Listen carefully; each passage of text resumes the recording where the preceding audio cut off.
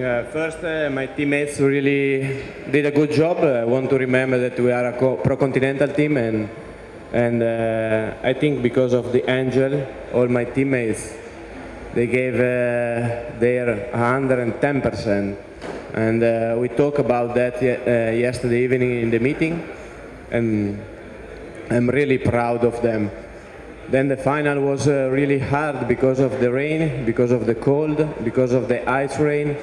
And at one point I thought, okay, maybe I'm out because I was suffered a lot the coldness. And but I saw the faces of the guys in the bunch. I think it was really bad, like mine, because of the cold. And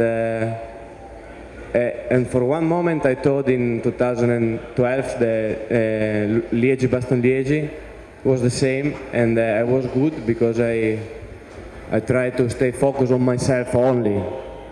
And okay, I tried to eat more because of the coldness. And with the new parcours, the final is the final lap. Is not anymore in the Keutenberg or dead climbs. It's just a fight for a position. So I fight for position at that point, and then in the final circuit I try to stay in the front. And my thoughts were okay, Orica is working really hard for Matthews, but Matthews prefers to arrive in a bunch sprint. So if I arrive in a bunch sprint with Matthews, I'm beaten. And I wanted to try, but I know that I have not the same power of Gilbert, but for that reason also I remember 2012 when I won. I did the Kauberg with the 39 and not with 53, and today I decided to do the same, to do the hardest part of Kauberg with 39, and when I attack with 39.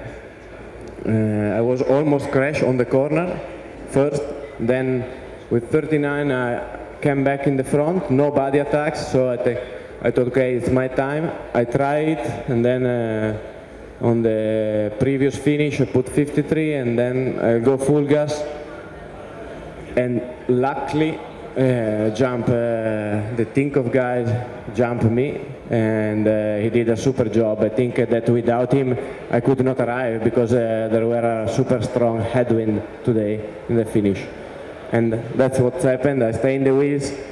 I think that for Wahlgren was a good result to arrive second because he push, pull, and that I was lucky also for that, because for sure if was Kreuziger and not Wahlgren, maybe we fight a little bit for the sprint, but Wahlgren, for Wahlgren was good to arrive second, I think, and me, I was only focused on sprint and wait, I wait because of the headwind, and then it was super.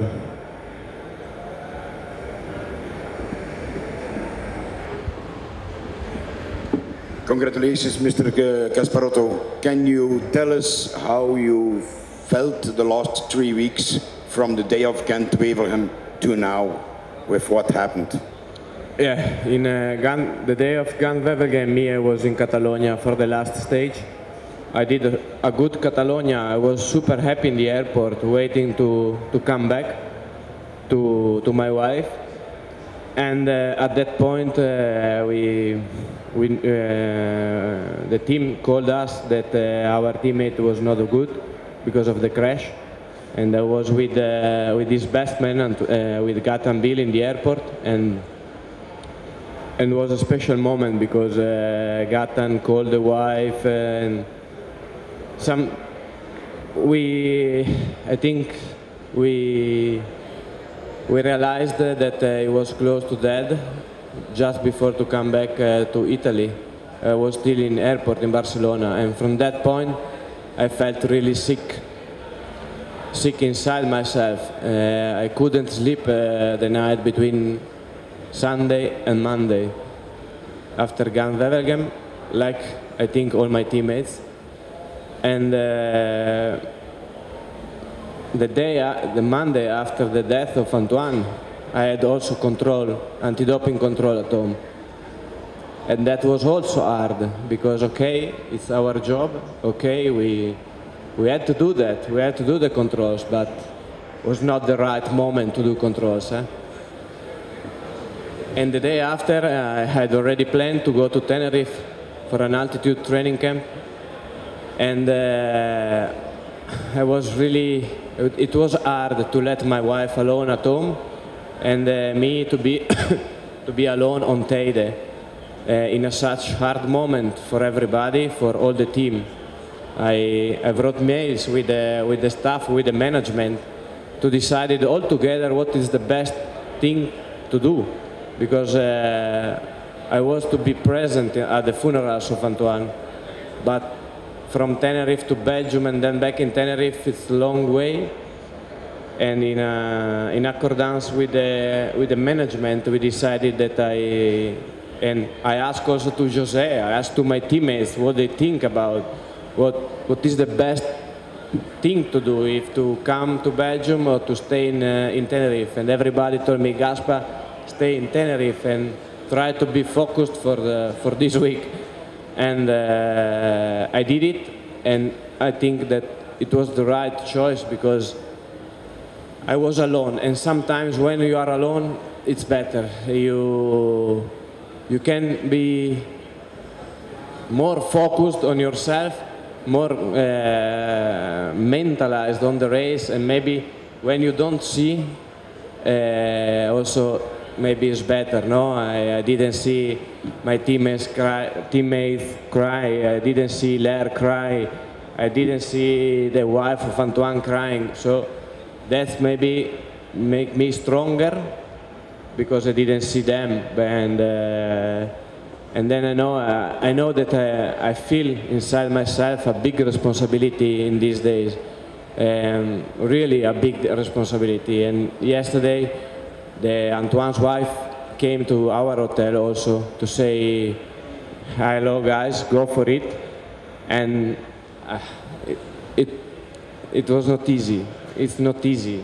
I'm 34 years old, I have a wife, and every day we're thinking about that, because now it's so fresh, the death of Antoine, but it's not easy with the time when the wife of Antoine will be alone at home, and all the flash, all the press, everybody's gone, and she stays alone now. It's not easy to ride a bike, and I really, sometimes also today, when I was really, I suffered like everybody because of the cold. I was really like that. But if you think about it, Antoine, you have to go. You have to go. You have to go a block. No way.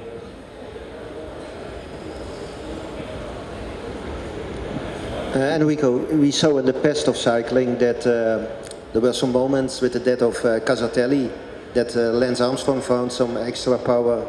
It gives some riders, teammates, some extra strength. Do you believe in that?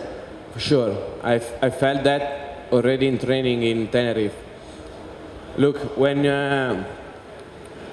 I did 7 hours alone training in Tenerife with 4,500 altitude meters up and down in the island, you have time to think about everything.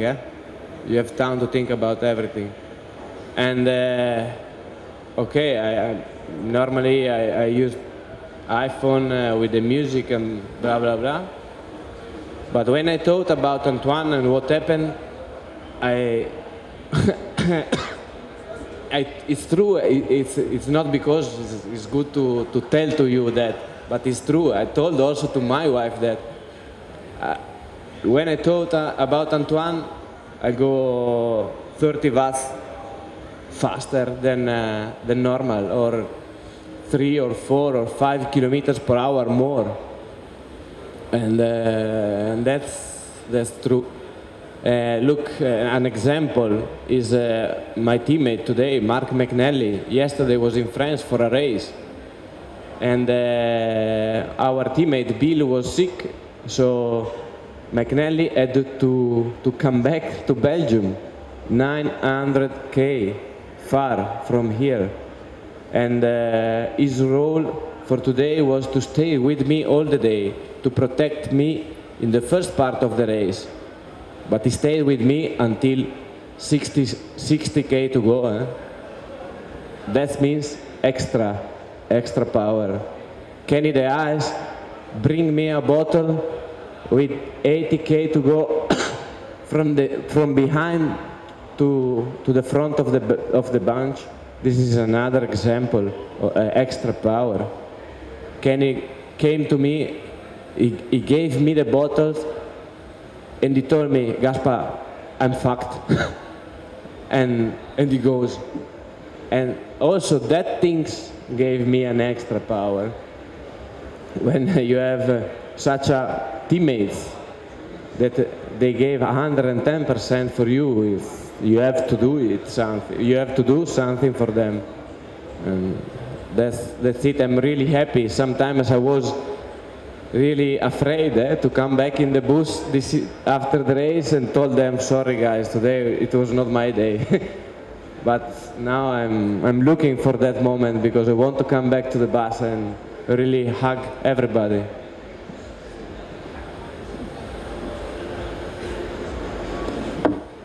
Mr. Gasparotto, it must have been mixed emotions when you crossed the finish line, and you showed it also in the gestures to the sky.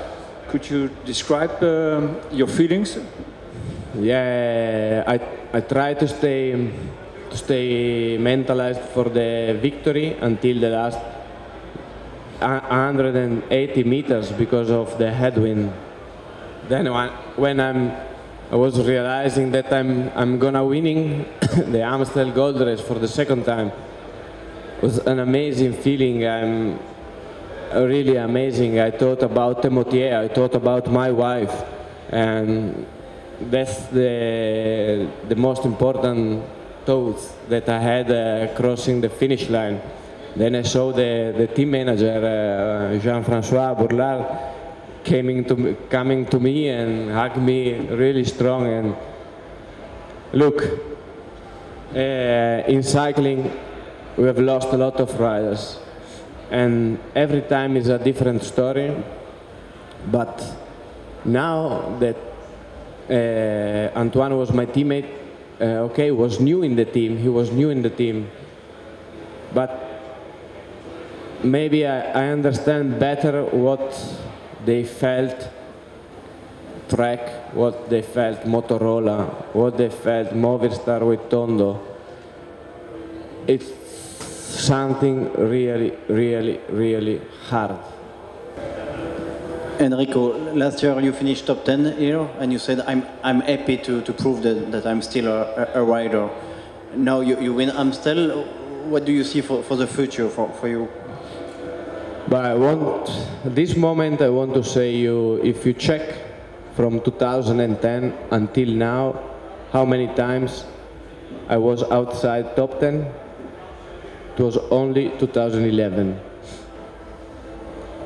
And for that reason, I think that when you are in the top 10, you are really strong, because it's not so easy to arrive top 10 every year. That means that you have to train really well. That means that you have to not be sick before the race. That means that you have not to crash before this race to arrive top 10 every year. Okay, maybe in Astana and in the World Tour, because of the points problem, so a lot of World Tour teams has contracts with points, World Tour points, and blah blah blah. Maybe I've lost my motivation for winning, and I prefer to wait, because maybe it's better to arrive top 10 than try to win and then not in the top 10. And when I changed the team last year, I needed some time, because after 12 years in World Tour teams is a completely different world. And I did 12 years in the World Tour teams, and now 2 years in the Pro Continental team. So it was good last year. I understand a lot of things, new things, and maybe this year that I don't have the problem of points, I start the race just to try to win it and not to stay in the wheels and to arrive top 10. So for that reason, the big change is this one maybe. My head. It's different. When you are maybe with Astana, I rode Amstel with Nibali, with Fuglsang. That guys, they had to try to win alone, and me, I had to stay ready for the sprint. Now I'm in Wanty Group Gobert, and I can do what I want, and maybe I have more confidence in myself now. And then also after Wednesday, because I was really good. Everybody told me, Gaspar, you were really so good, so strong. I lost the race. Okay, I was strong, but I didn't win. And today I try, and all that words from my colleagues, also from other teams, helped me to be more confident in myself. And and today I thought maybe it's better to try on the Kauberg than to arrive in the sprint with Matthews and be maybe 5 if I have luck. Otherwise, maybe 8 or 9 again. That's the big difference.